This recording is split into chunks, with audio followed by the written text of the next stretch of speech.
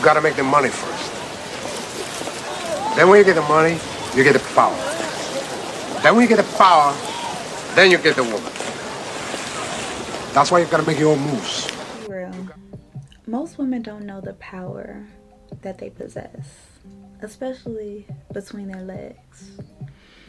Keeping your legs closed is such a liberating statement. It's such a liberating movement. It is truly empowering because it shows not only autonomy, but it shows self-control and sexual discipline, which right now we live in a hypersexual reality, in a hookup culture, that many people are acting very animalistic. They want to just hump on anything and anyone because they are trying to fill voids of loneliness and emptiness within. And they really believe that the solution is sex. So they chase after sex, not understanding that they are sex. And that is the power of the pussy. When men are chasing after sex, they're really chasing after you. To be inside of you, to be near you, to feel you, or to even conquer you.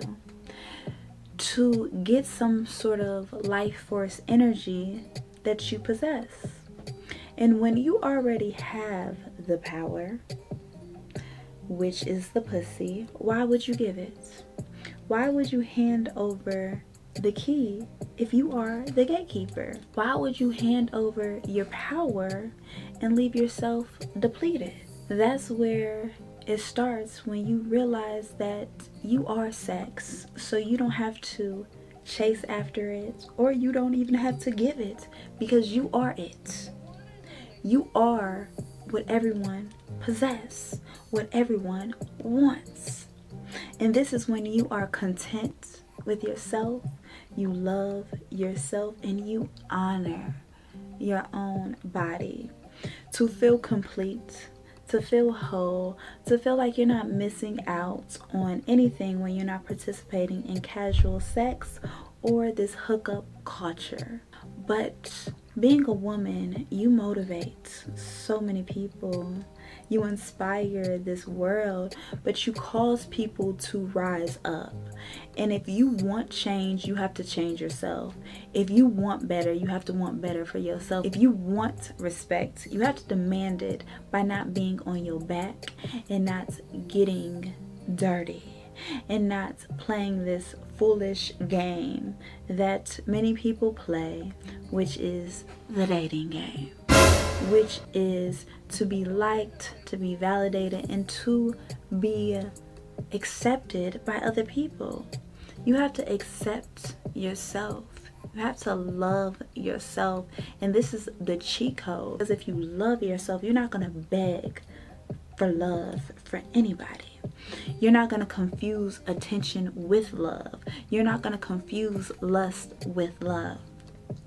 When you are in your feminine energy, your divine energy, and you're even tapped into not only your masculine but also your feminine, you're merging the two together. If you are operating not in sync, not in flow, not in balance, not in your actual being, then you're going to look outwardly for other people, and you feel like you're missing something, and you need some masculine energy around you when you're not tapped into your own.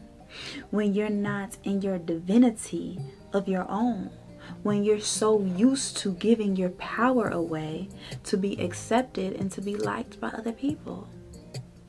But it starts by understanding the power of the pussy and the power between your legs. And you are just more than your pussy. But unfortunately, we live in this culture where sex sells, and most people are just chasing after sex. You don't have to chase after sex when you are a woman, because you already are sex. You already are sex. You're not only sexy, but you are sex. And you don't have to give your sexual energy away just to fill other people's ego. Understand, the power of being the woman. And it ultimately shows that you are the prize because you have the value. You already are valuable. If you keep yourself pure, keep yourself sacred, and keep yourself off limits. Have standards for yourself. And understand everybody shouldn't have access to you. So access denied instantly. Read Pure Pussy Pimpin' for more information. I love you tremendously.